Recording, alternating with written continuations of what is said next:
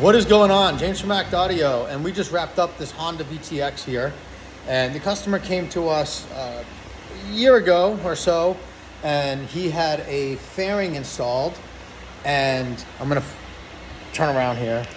You can see the fairing got this little fake hood scoop, and the issue was that he wanted a radio in it, and the problem is, here, I'm gonna flip this around and talk.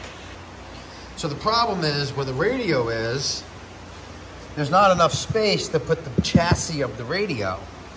So we ended up doing a Sony 8100 that had the screen that popped out, and first rainstorm, it got wet and it got ruined. It had glare problems, you couldn't see it. So we had to find a better solution. So we did kicker speakers in the front. But what we ended up doing is we took the Sony 7000, as you can see, looks great in there. And we detached the chassis from the radio and got a ribbon cable and extended it out. So I'll run the slides right now and I'll show you the backside with this fairing off so you can see the difference. Can you ask him?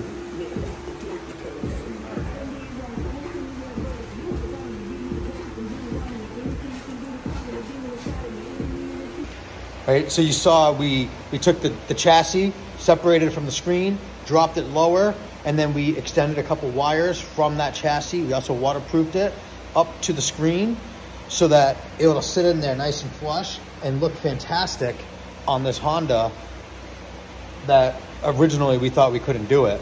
So a little extra effort, and this thing came out fantastic. This radio here is the Sony 7000. It has an anti-glare screen, so now the customer should be able to see this again in the sunlight. It is marine grade, and it is high powered, so we're adding some extra power to these kicker speakers. So check it out, see what we can do for you. This bike came out fantastic, and I know the customer is gonna be super stoked.